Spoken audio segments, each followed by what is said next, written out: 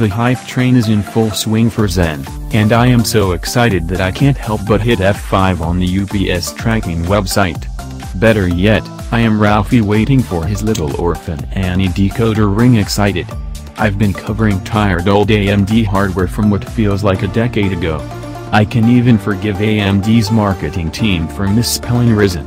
I've drunk the Ovaltine, crawled through the marketing material, and relived memories of a childhood spent on /r/Pcmas Terrace building my first Athlon XP 1800 Plus back in the early 2000s.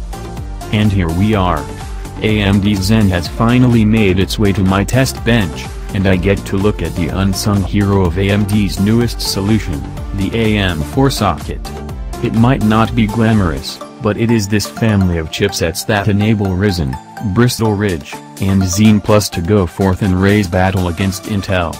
By converging CPU product lines behind a single socket, designers at AMD have found a way to reduce the number of supported chipsets while increasing the versatility of their sockets ecosystem.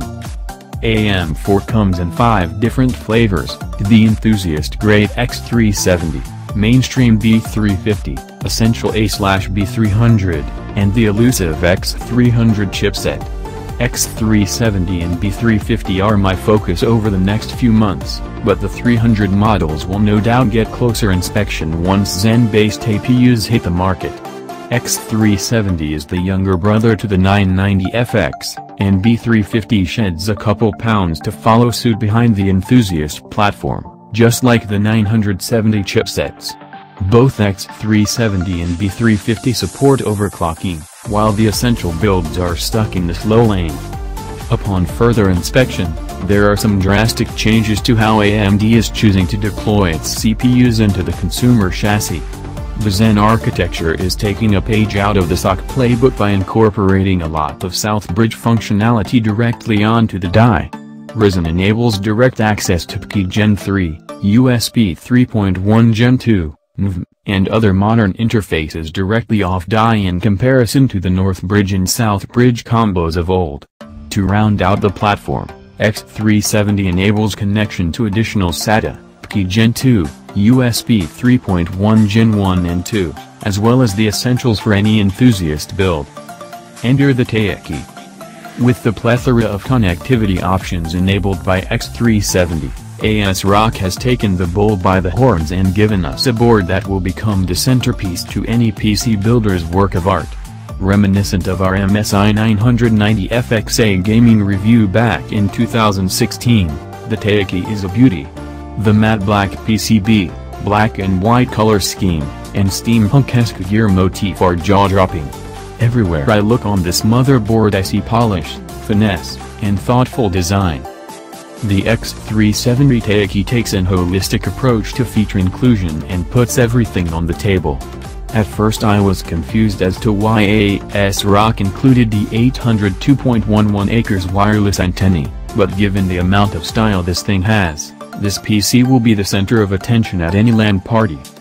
Inside this premium board packaging are the usual suspects: 4 SATA cables, driver CD and user guide, antennae, individually wrapped retention screws for the M.2, high bandwidth SLI bridge, and a postcard to write home to mom that you spent all of your tax return on a computer. The back panel provides standard Ryzen I/O, giving access to USB 3.1 Type-A and Type-C, and 6 USB 3.0, in addition to 5-port audio, SDIF, Wi-Fi antennae, and a clear CMOS button. The I/O shield covering the audio portions of the board is not overly gaudy and provides contrast against the black board. Where I'm used to seeing white silk screened letters cluttering up the planar, I see text that melds among the components. And where I typically expect some cut corners, ASRock includes top-notch connectors, components, and strategic intent on where these features are placed. I find nothing wrong with this board, words I have said about only one other product.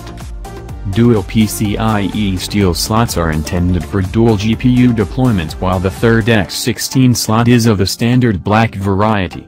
If you're using multiple M.2s, this black slot is disabled. Speaking of M.2, the Ultra M.2 port enables 32 gigabits per second PCIe Gen 3 NVMe. Purity Sound 4 makes its way to the planar, and audiophiles will enjoy the emphasis on providing superior audio to the front HD audio ports. Options for programmable RGB LEDs amp up styling. The Promontory chip has LEDs surrounding its edges, and there are locations in the center of the board that allow for direct connection to user-supplied light strips. The ASRock RGB LED utility enables complete customization of these LEDs so that frequent reboots to access the UEFI are not necessary. If only I were so shallow, this review could end and looks alone would set this apart from the competition.